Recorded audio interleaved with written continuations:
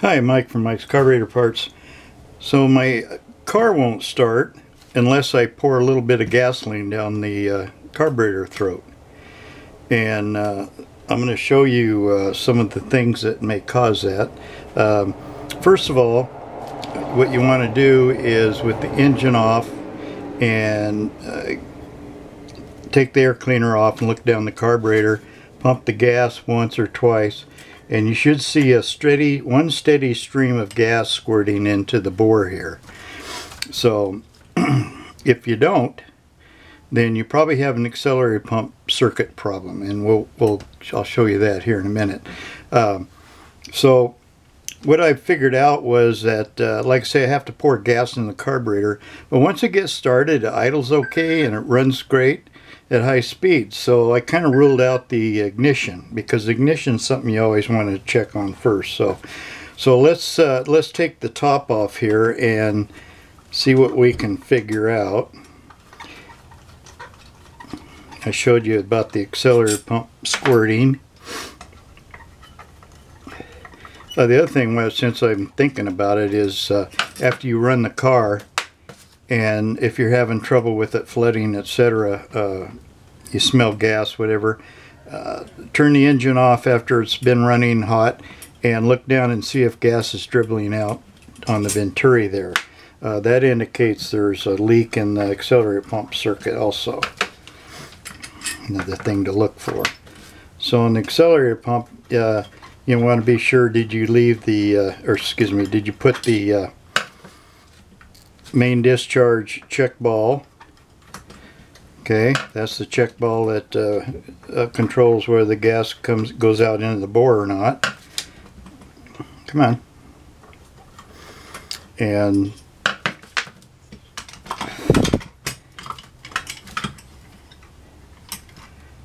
get a screw.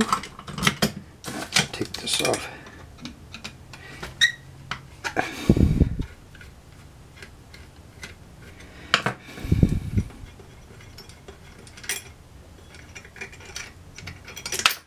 Okay.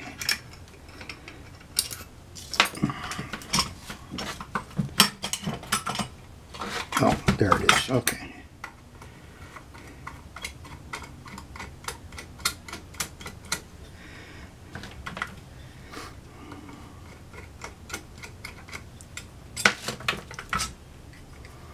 So, get the gasket off here.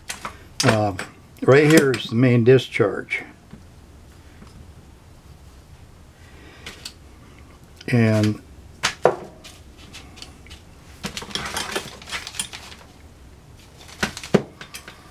right here is where the gas squirts out.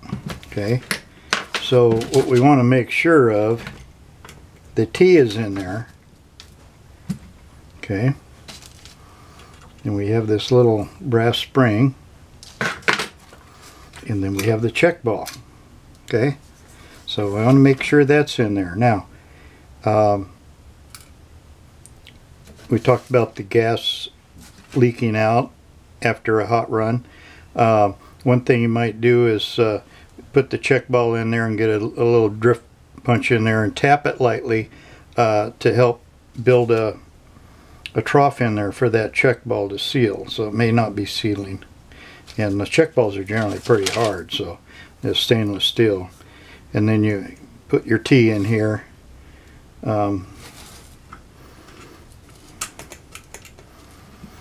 You know, you can stake it a little bit just by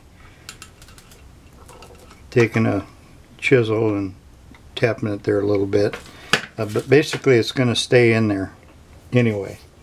So one of the problems is it's not getting any gas. So first thing, when you check the accelerator pump and check the float, especially on this. Now the principle is the same on most any carburetor, but with carburetors that have the float so close to the sides here, I've had occasions where they would rub on the side and they're not centered that well, and so you want to check that out. Make sure it's not hanging up. Just feel it, see if it's going up and down okay. The other thing to check is the needle, and Look at the Viton tip. Does it look swelled up? Because if it sits around and ethanol separates from the gas and sits there in that needle, it's going to ruin your Viton tip. And if it gets swelled up, what it'll do is stick into the seat here and not allow fuel to fill up the carburetor. Okay. The other thing is check your float level.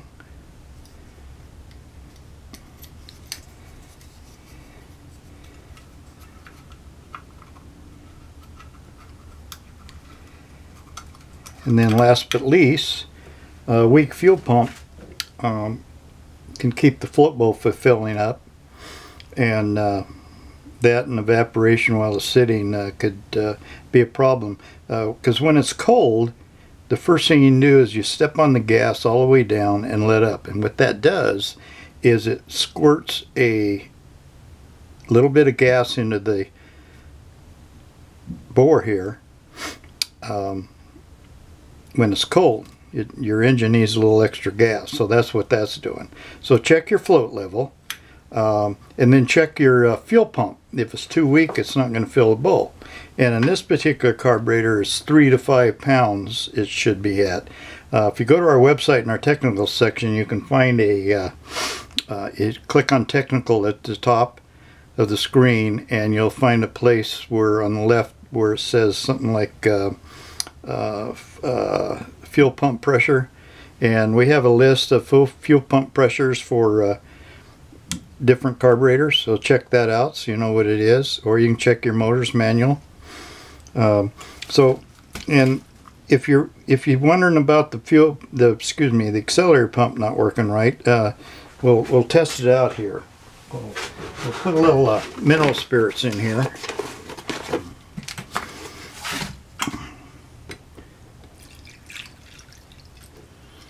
Okay.